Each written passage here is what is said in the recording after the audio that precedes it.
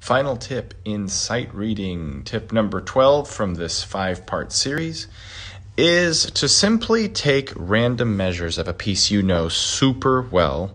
And this is not actually sight reading, except that most people get used to playing from the beginning of the piece, or at least a section. So here, new tempo, new marking. You can tell from the double thin bar, we've got a new section here.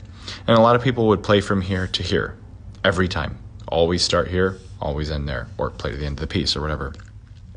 But if you get used to starting here and then next there and then there and then there and then there and there and playing a couple measures every time, what you're going to start to find is that because you don't have the muscle memory leading you to those random measures, you're going to have to activate your sight reading skills a little bit more. So it's sort of a 50-50 sight reading. This is more of a bonus tip because it will reinstill the habits, but you're also kind of practicing your piece in a new way as well. So it'll make your memory stronger and your performance security stronger as well.